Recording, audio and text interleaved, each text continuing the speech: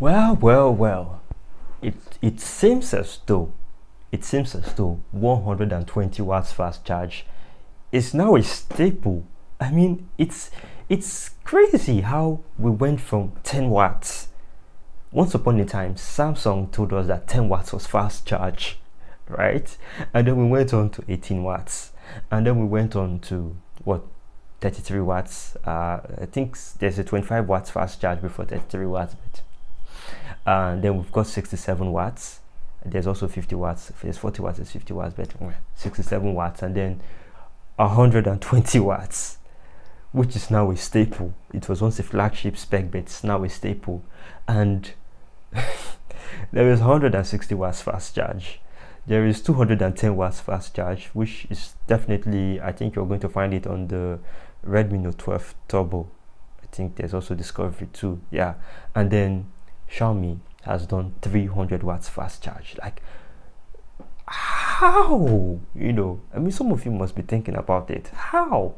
Well, this is Inquisitive Universe, and thankfully Xiaomi have let us, you know, like, into their little secret, like how they managed to get up to 120 watts fast charge. So that's what we're going to be talking about on this video. Let's get in right away.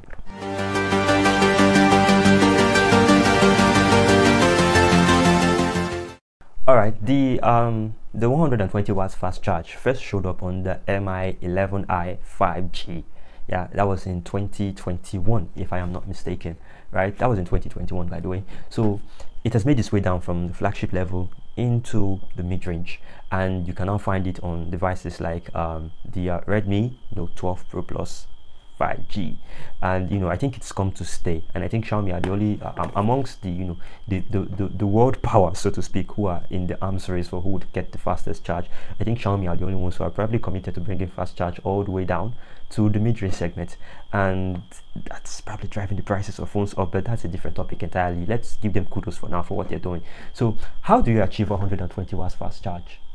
Well, definitely you need to rethink, or definitely I think the engineers at Xiaomi probably had this brainstorming that you would need to rethink the way batteries are being charged. And that's exactly what they did. They rethought the whole process. Now, the first thing they did was to split the battery into two cells. A single battery unit is called a cell. So when you divide it into two, it becomes two cells. So I mean, if you charge one battery, let's say it takes an hour 30 minutes to charge a 5000 milliampere battery full. If you split the battery into two and then charge both simultaneously, significantly you've halved the time of charging it. That was the first thing they did. They split the battery into two cells and then charged both at the same time. So that, first of all, cut the charging time in half. That was the first thing they did. Secondly, the second thing they did was that each cell had its own charge pump, basically. Now, a charge pump is a type of DC to DC converter. I think that's what's in my notes here, that uses capacitors to raise or lower the voltage. So basically, what they did was that they split the battery into two units, and then they put in each cell had its own charge pump, and they drove, you know, like basically they drove the voltage up. So it's not just enough to have the charging time. They also drove, you know, like the voltage up, which, you know, you take advantage of the rapid phase to charge that battery, which was actually very, very intelligent to do.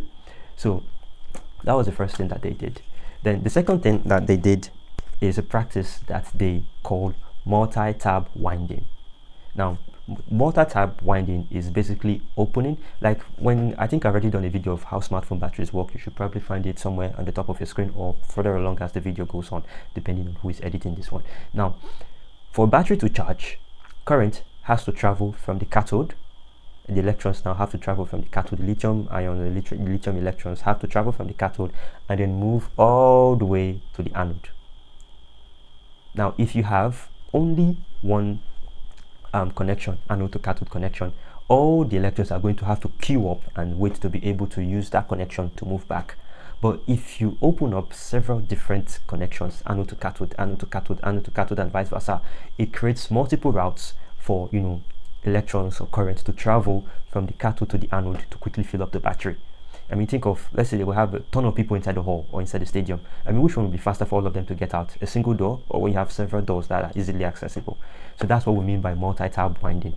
Multi-tab winding helps make the battery to charge even faster. Finally, you've got what Xiaomi are calling MIFC. Now, on standard phones using standard fast charge methods, as soon as the battery gets to around 80, because there's so much current pumping into the battery, what happens is that they scale back, they lower the voltage for charging, and then the battery gets into a stage called, like slow charge, and then finally trickle charge. So most phones only ever really fast charge from 0 to around 70 or 80%. That's why you see on most phones, when you charge up to 70, 80%, the charge time becomes like really slow. You get, because they're trying to protect your phone from having extra voltage and then overindulging the battery, and then the battery goes boom, right? But with the technology that Xiaomi calls MIFC, they are able to monitor the battery voltage and the battery current, and then also the battery temperature in real time, and then they can be able to just like push the voltage a little bit more, right, so that they can be able to charge that trickle phase, that slow charge and trickle phase. They're able to scale it even further, all the way further up to maybe 95, 96, 97, before then switching over to trickle charge. So the first thing, let me recap once more. The first thing that they did was that they split the battery into 2 units and then gave each cell or each unit its own charge pump. That's how they raised the voltage, right? And then the second thing that they did was that they opened several tabs, multi-tabs, different connection points for the current to be able to travel from the cathode to the anode faster, which would then also cut down on charging time. And then also they have finally what's called MIFC. MIFC is used to like keep the voltage up a little bit more, so that the slow charge phase and the trickle charge phase is limited, so that the battery charges even faster. In addition to this, Xiaomi uses what is called a graphene based lithium battery, which increases the connectivity of the battery itself, and then it causes the current to travel even faster. And when you put all of this together into the 120 watts HyperCharge fast charge system, the 120 watts fast charge can charge a 4000 milliampere battery in 15 minutes and a 5000 milliampere battery in 17 minutes. These are crazy fast speeds, but the 300 watts fast charge can do that in 5 minutes. But I don't know, I think basically it's probably the same process or something akin to that sort. But yeah, so now with 120 watts, which that amount of power pouring into the battery, it is a real fire hazard. There is real risks of your phone going boom on the back. So how did they solve this problem? And it's very simple.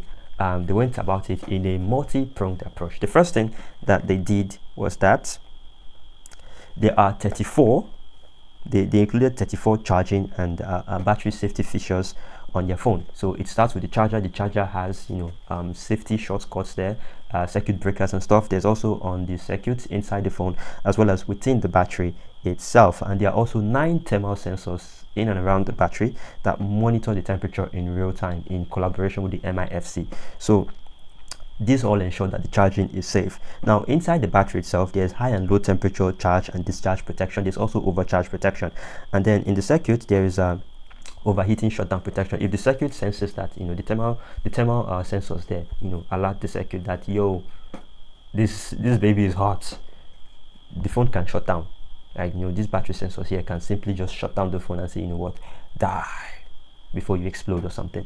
Yeah, so also if you it's not just in the batteries and the circuit itself, in the charger as well. Like I said, there is over voltage, over temperature, there's cable encryption, there's over current and over voltage protection. So even if the charging is fine, but something happened to your power supply and the power supply was ramped up, the charger is going to take the hit instead of like letting that extra voltage pass on to your smartphone as well. And then the battery is also designed because with fast charge, when fast charge comes, when fast charge happens, when you fast charge your phone a lot, you're going to be using up the battery cycles very quickly, and that could lead to a reduction of the battery lifespan. I've already done a video on this, the battery lifespan of your battery. But Xiaomi is telling people that even after 800 charge cycles, that you still have 80% of your battery capacity still left, because fast charge drains battery capacity very quickly. I've also done a video on that one as well. So what do you think of Xiaomi's methods? I think they're the only ones that I have seen who have actually come out and put out this information that, hey, this is how we achieved our fast charge. I don't really think other companies have done so. But yeah, with that, we've come to the end of this video. Do you like what you heard? Do you like the information? Then please be sure to leave a like and subscribe and share this content with your friends, with your families, with your enemies. Hey, I don't care, just make sure you share this stuff. Thank you very much for doing so. Yeah, so what do you think about Xiaomi's 120 watts HyperCharge, and what do you think is going to happen when people, when it becomes like a staple, when people use them? Do you think it's going to blow up people's phones? Do you think it's going to destroy battery capacities, or do you think that it's safe? Has anybody used the 120 watts fast charge for an extended period of time? Please let me know what you think. Leave comments. I'm always in my comment section. So we've come to the end of this one. I guess I will see you in the comments and in the next video. Bye bye.